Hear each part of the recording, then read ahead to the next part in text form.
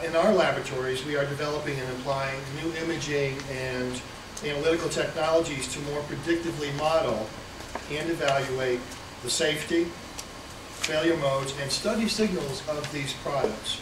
And the goal is to define approaches that outperform the current standard to better identify signals, to better predict failure, and while we're doing this, enable the development of technology to treat vascular lesions. And this is Vascular Disease 101. This is a cross-section.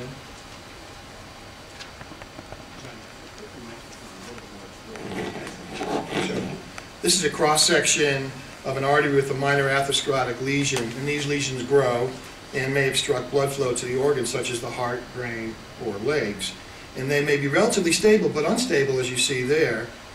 Lesions may rupture and lead to acute closure of the vessel with a clot.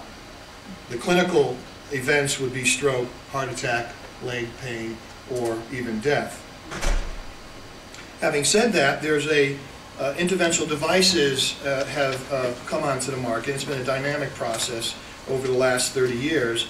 And they've evolved rapidly. In the late 1970s, for example, angioplasty balloons came on the market, and these are delivered endoluminally via a small incision in the skin to the vascular lesion site. The balloon's expanded, it opens the blood vessel. The next iteration was a metal scaffold called a stent that was again delivered in a similar manner to open and hold open a lesion, or a vascular lesion, or a occluded blood vessel. For both of these therapies, the vessel responds with an overgrowth of tissue, much like a scar that can lead to occlusion of the treated blood vessel.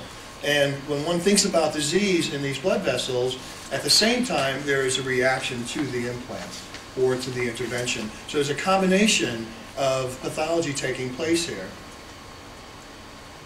In bringing a device to market, then the manufacturer needs to show safety and effectiveness through studies that include preclinical bench and animal studies, as well as clinical trials. And this is the development and testing process, and it is the way, this is a business that we conduct, and it is a requirement. The pre-market preclinical testing, in part, is there to ensure device safety before entry into clinical trials, while post-market studies may be used to understand the causes of device failures in humans that are identified after the technology is approved for marketing. And preclinical and clinical studies for the next generation of products may be driven by signals from the post-market. So when we think about stents, stenting led to a post-market signal. And the human failure mode, if you will, was restenosis.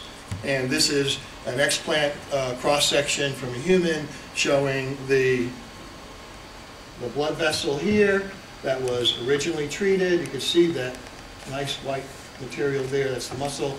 Here's the atherosclerotic lesion, and then this patient was stented, and the resultant occlusion, that scar tissue, if you will, led to this adverse event.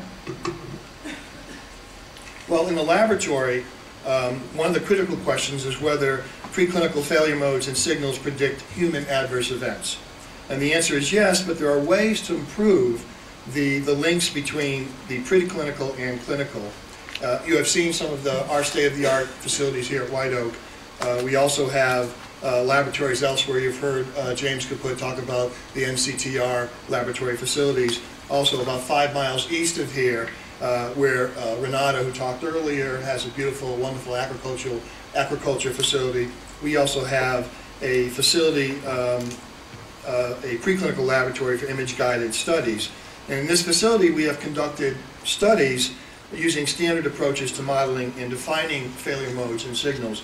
And like our manufacturers and sponsors, we conduct similar experiments. And this is a standard approach to looking at an interventional device such as a stent. And I'm just going to rapidly run through these, but you take a healthy blood vessel in a swine, for example, standard approach, you deliver a stent and leave the implant stent behind, and then eventually you can terminate the study, and post-intervention you can do gross explant evaluations and radiographic evaluations, and in that right panel you see some of those stents, and you can look at the integrity of the stent under that radiograph, and you can look for stent strut fracture, for example. And then finally, the vessel and the stent may be cut into sections for detailed microscopic analysis, which includes identification of tissue level and cell level failure modes. And you'll see a series here. The first is a nice, smooth response to a stent here. The second, marked